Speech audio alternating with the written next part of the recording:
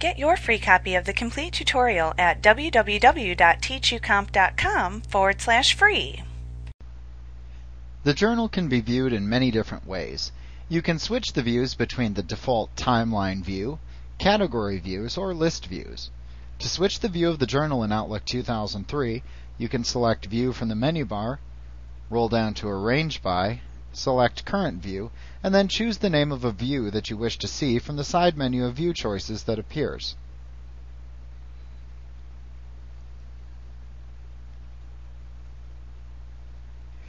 If you selected Go and Journal from the menu bar to view the journal folder, then you should also see the list of most common views of the journal folder displayed in the navigation pane at the left side of the Outlook screen.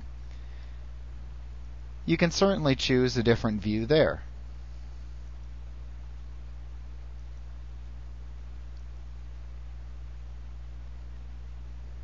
In the timeline views, which are the default, you can group the entries by item types, associated contact, names, or categories. You can also switch the view to show different increments of time. So if we look in the standard toolbar at the top, clicking the day shows it broken down by days, or you could view it by weeks or by months. You can navigate to the specific days or months for which you wish to see the associated journals by scrolling left and right to move through the days, weeks, or months as indicated in the toolbar above.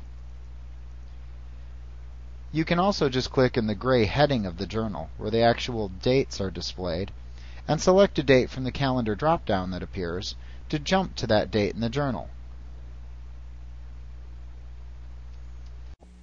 Like what you see? Pick up your free copy of the complete tutorial at www.teachucomp.com/free.